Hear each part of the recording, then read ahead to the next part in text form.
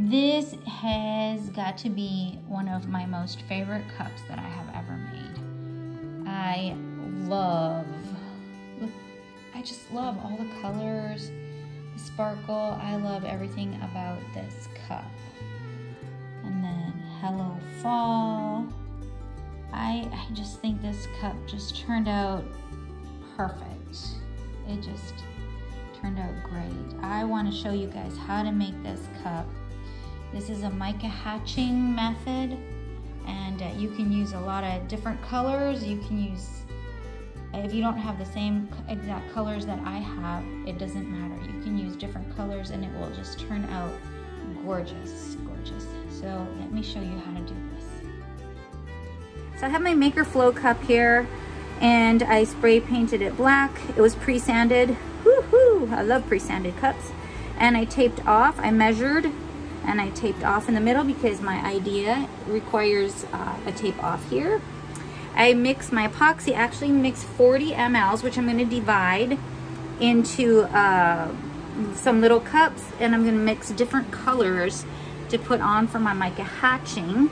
I'm going to use Merlot Sparkle Mica, and I am going to use Copper Sparkle Mica, can't talk.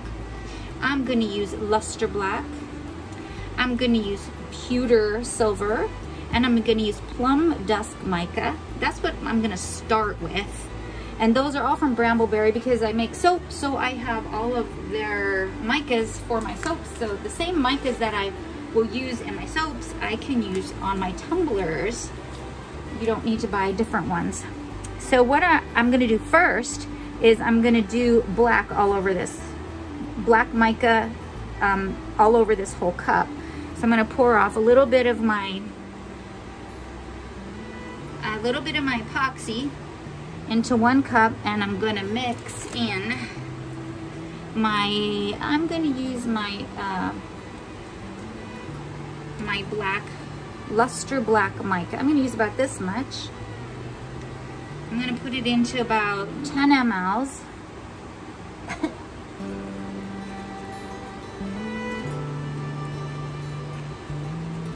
Really nice and black. And I'm just going to put it on all over the cup.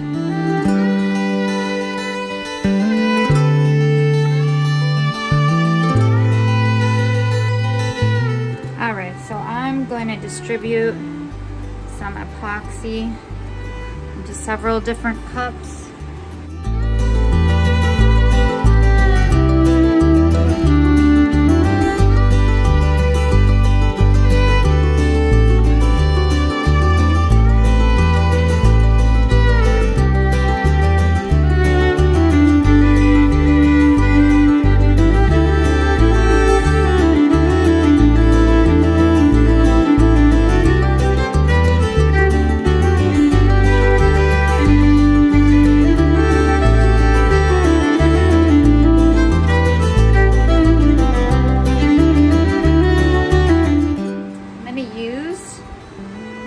Gold. Yeah, I'm going to be choosing fall colors to use in my mica hatching. Ooh, that is so pretty. Nice. It's a gold acrylic paint. It colors your soap. Oh yeah, that's nice. That's done here. A nice dark brown glitter.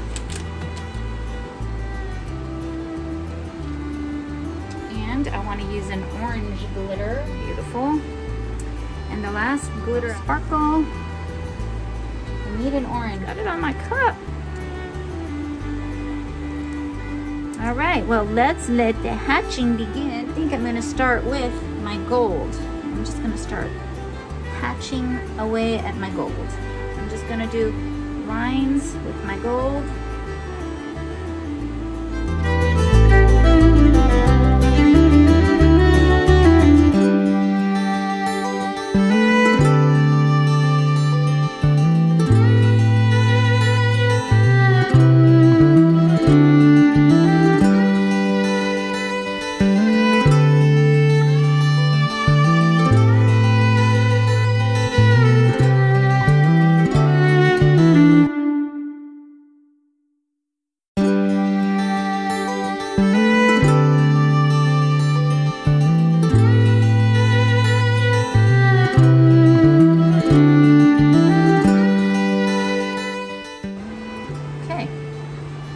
just all random, all random. I'm gonna go with my Merlot Sparkle now, my Merlot Mica Sparkle, and I'm just gonna kind of go right on the same lines, or very close to it.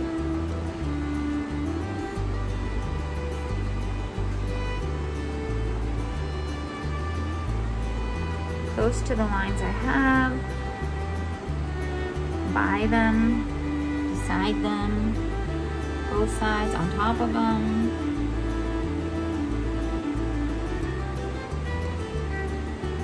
Ooh, this is a pretty color. I like this color for fall.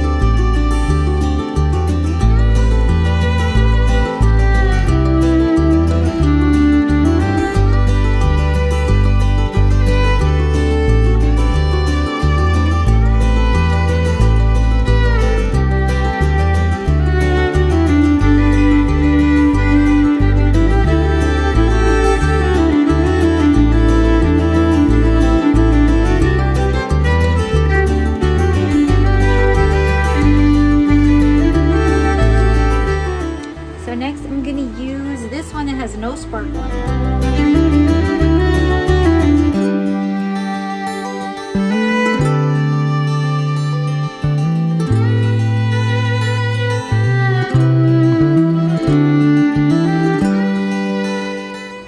you have your mica. We're gonna have glitter. I'm gonna put the glitter on in a little bit. But then you have this that isn't mica, so it adds a different kind of style, not style, but not texture either, but I guess visual texture. And then you have the acrylic paint for the gold.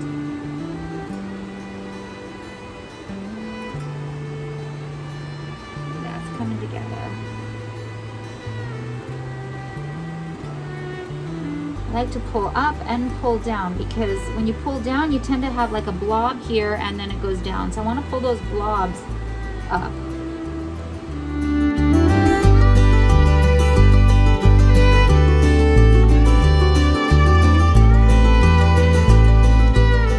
Start adding the glitters. And the glitters are thicker.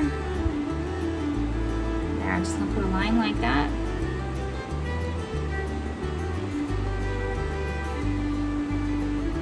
I also want to pull them up too, or start at the top with some.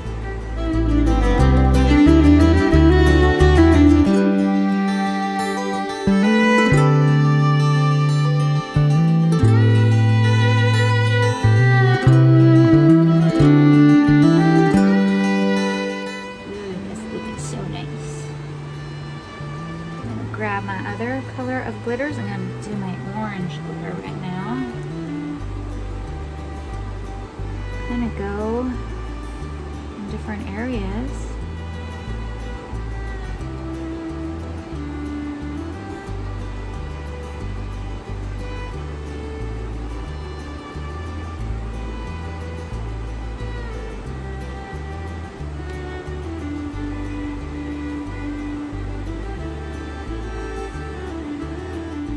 I'm going to use my purple glitter.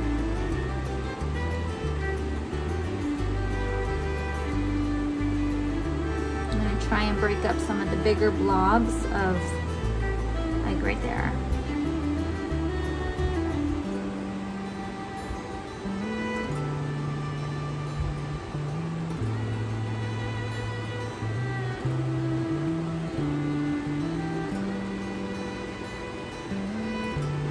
Problem with making this type of cup is knowing when to stop.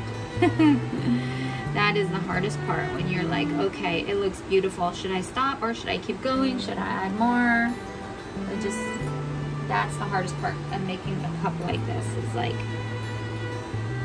when do I stop?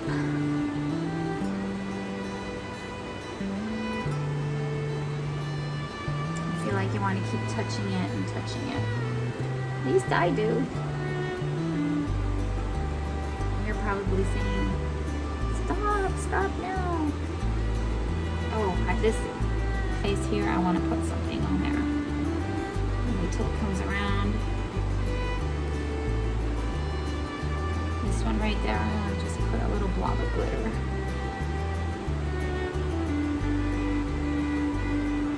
Ooh, that's pretty. I don't want to hit it with heat because I want the lines to stay like they are. If I hit it with heat, they'll all start to blend together. So we don't want that to happen. I just really kind of want it to stay how it is right now.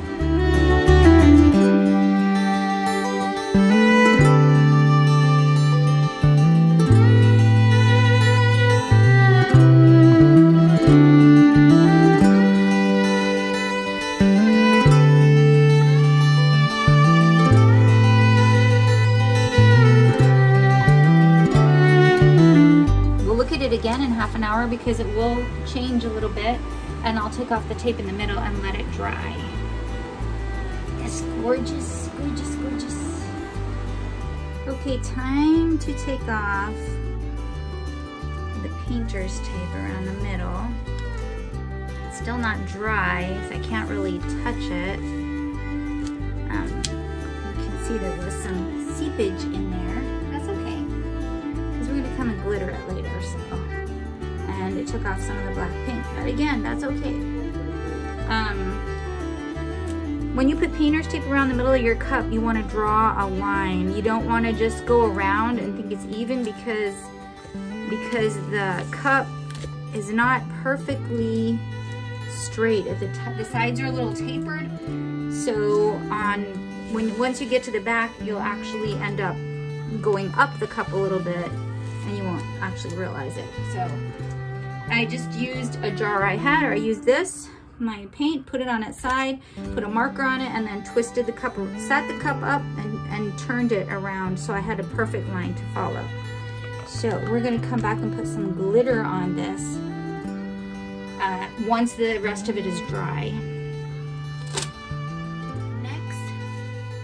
The next step is I'm going to glitter right in here. Now this is all dry.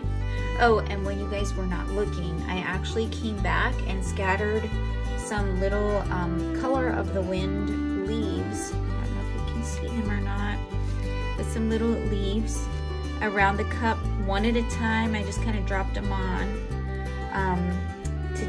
for the fall look. And these are from Mr. Nola's glitter. Oh, actually, these are from the glitter guy, but I'm pretty sure like everybody that sells glitter would have them.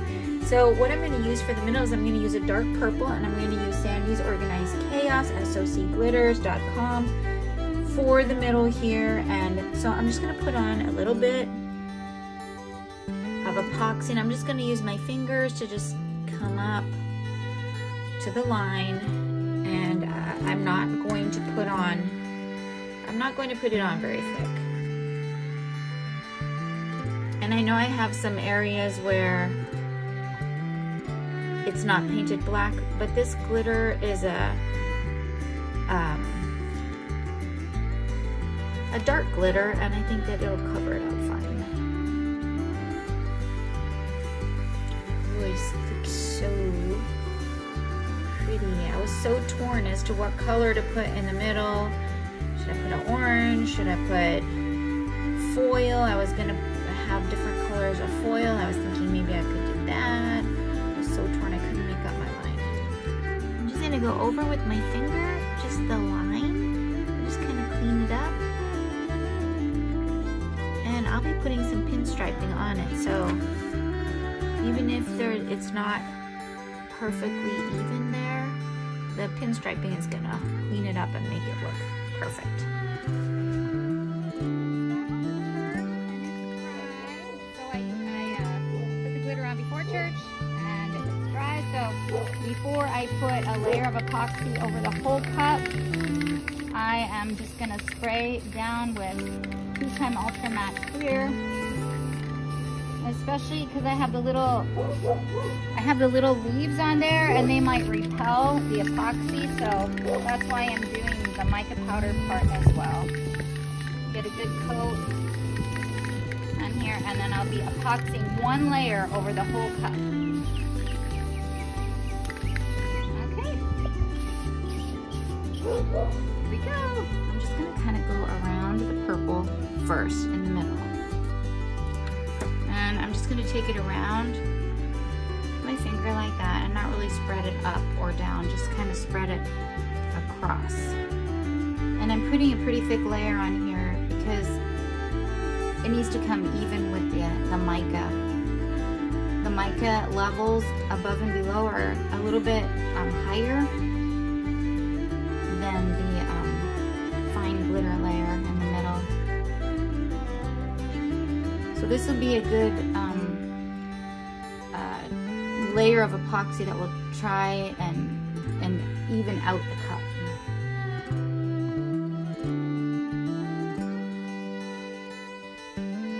Okay, it's time to sand this beauty. I'm gonna wet my cup.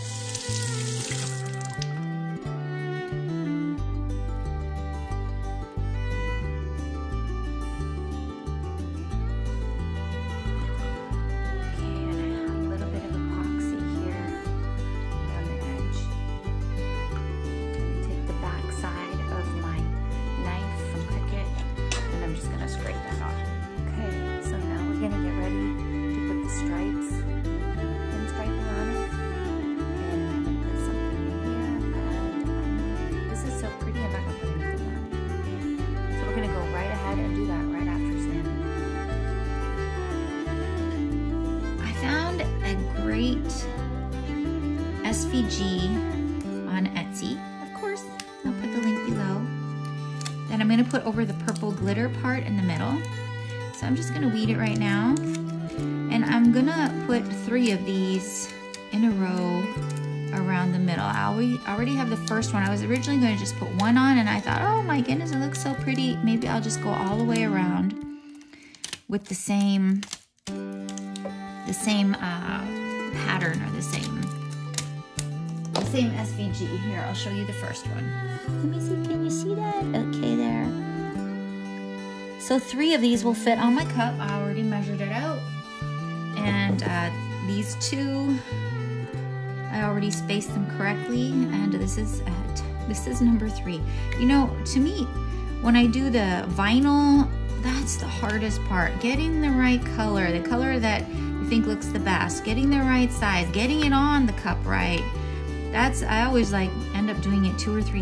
One cup I did like 4 times. Actually, I think it was a pen. Put it on, I didn't like the color. It blended in too much. I put it on again and didn't like that color. And then I ended up like, should I do an offset? Should I not?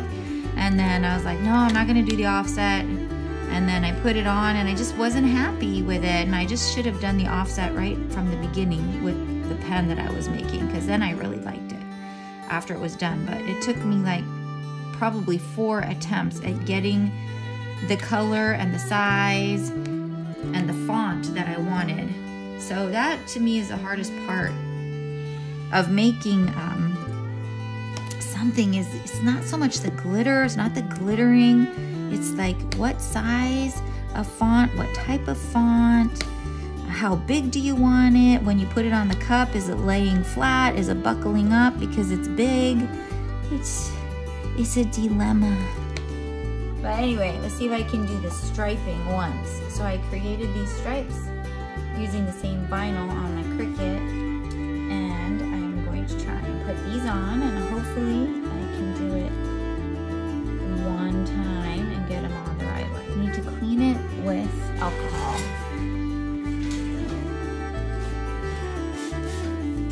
If you skip the cleaning with alcohol step, you will regret it, because you'll have lifting of your vinyl. And I know from experience, that's why. Because I've skipped it thinking, oh, it's gonna be okay. And then my vinyl lifts, makes a bump. Okay.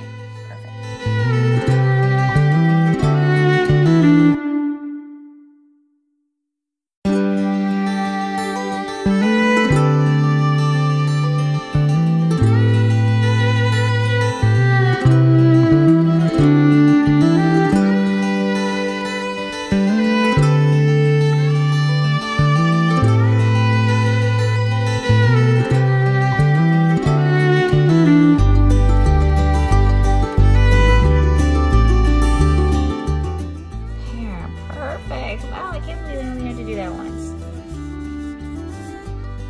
So should I do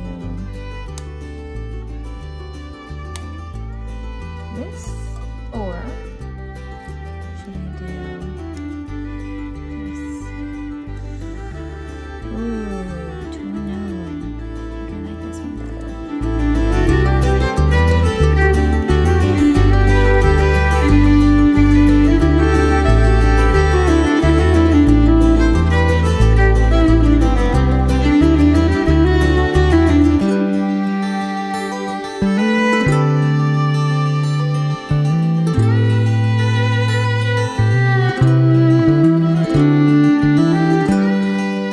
Next up is my E6000 glue.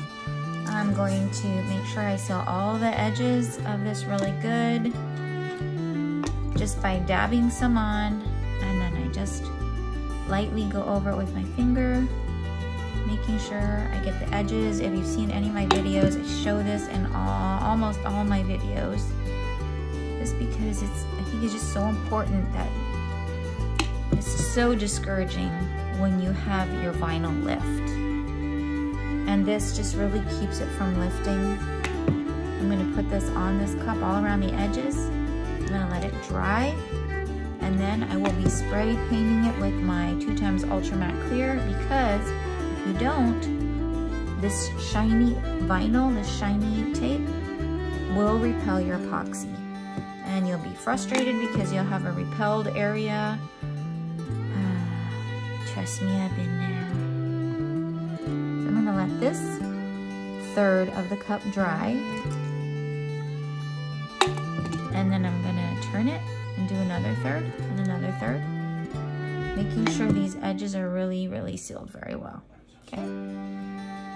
After the E6000 spray dried, I used my 2x Ultra Matte Clear, and I sprayed the whole cup again, because we don't want to get any bubbles and we don't want to get any repelling, and that's the best way to prevent that, is to take those extra steps. So I'm going to put on this coat of epoxy, and this will be the second last coat of epoxy. I'm sure I'm going to need one more after this one.